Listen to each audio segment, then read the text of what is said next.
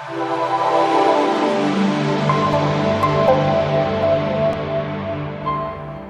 an ironworker union official. We have women ironworkers. They don't make less than the male ironworkers. They make the same. And why? Because they're doing the same job and they're entitled to make the same pay. Look, we have to look at what's best for the whole, and what's best for the state is to advance programs that treat everyone with dignity and respect. We're going to continue our efforts to address gun safety and to advance policies for those most in need. And we are going to continue to fight for equal pay.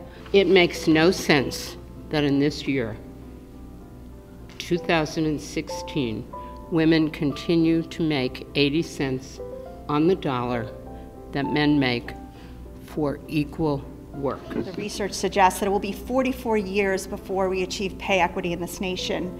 That is a long time, and we can start now by fixing this by urgently strengthening the laws that we have in New Jersey and across the nation.